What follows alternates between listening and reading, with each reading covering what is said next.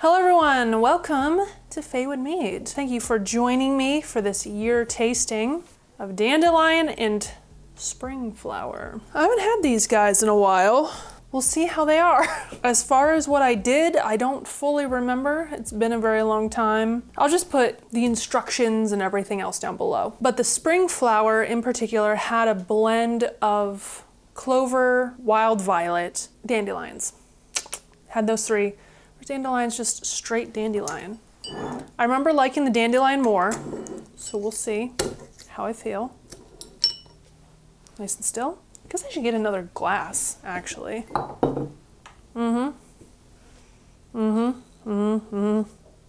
This one's darker than this one, but they both look like pee-pee.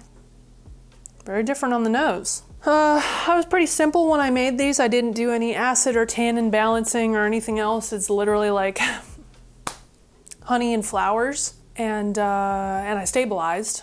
But that's it. That's it. So let's see how this turned out.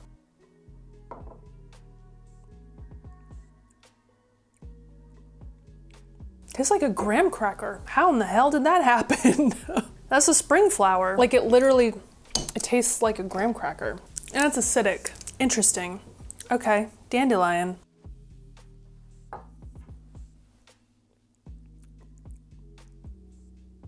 Kind of tastes like fruity a little bit. It'd be interesting because some of these meads I put away to send into competitions, and I had intended on entering some this year, but my financial situation hasn't been great, and spending like $50 on a competition it just didn't make very much sense for me this year. So I still have, like dandelion sitting there waiting to be sent to a competition. I would be interested to know how it would be judged, because at this point I would do things different. I would do things differently. Like if I were judging this, let's say, it might be in like the mid-30s for me. Just because there is it's so weird. I don't know where that acid came from, unless I added like lemon juice or something to this, which I probably did. I really don't remember.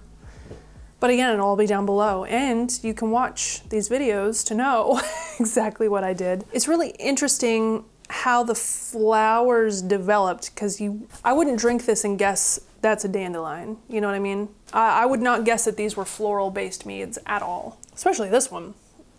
I mean, it's crazy how different they are, because this has like a weird, like an actual graham cracker. It's like if I put a graham cracker in the dandelion, it's kind of like what this tastes like. It's really strange. I think I liked them more the last time I had them, when they were a little bit younger. I don't know. I don't know if age has like served them super well. I don't know how I feel about them.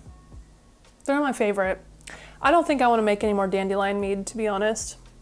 I don't know. If I did, I would do things way differently. As far as I can tell, like at the old house, we had loads of dandelions everywhere. And we didn't spray or anything. So, and Percy usually got walked. He didn't really go in the yard. And when he did, he had very specific places where he would go. I felt okay picking the dandelions around the property. But out here in the country, there weren't very many dandelions. I think I saw like a single patch somewhere, but they don't really grow here. I don't think I need any more dandelion in my life. I think I'm good. It is kind of a fun thing to try though. I would encourage you to try it if you have dandelions in your area. I wouldn't really like go out of my way to get them. And if you did, you'd get them dried. And I don't know how big of a difference that would make flavor-wise. Because normally you use fresh flowers and you pour water on them, you let them soak for a couple days, strain it, and then make your mead. Or at least those are like the old school directions. It's okay. It's just an okay mead. There's really not a whole lot I can say about it, except that it's too acidic, not enough tannin at all.